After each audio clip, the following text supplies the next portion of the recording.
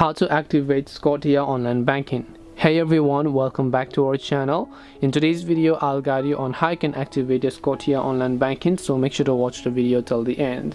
In order to activate your Scotia online banking, which means to sign up for online banking, just open your browser and then go to scotiabank.com. Now online banking only means that you should already have an existing bank account on Scotiabank, because online banking only refers to having the ability to make transactions online. That's what online banking means. So we're not creating a new bank account, we're just activating our mobile banking or online banking account so that we can use them from our mobile phone.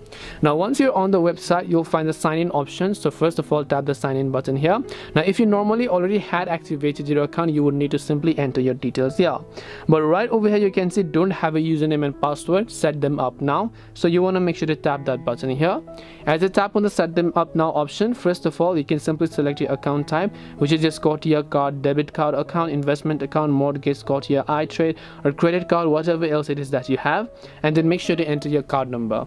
Well, once done, just tap the arrow icon. It will ask you for a couple of other details to choose your username and password. It will also ask you to verify your legal details, such as what you had given during your creation of the bank account. And after you've done that, hopefully within a couple of hours or within 24 hours, your account will get successfully activated. If it doesn't, you can just try calling the customer support.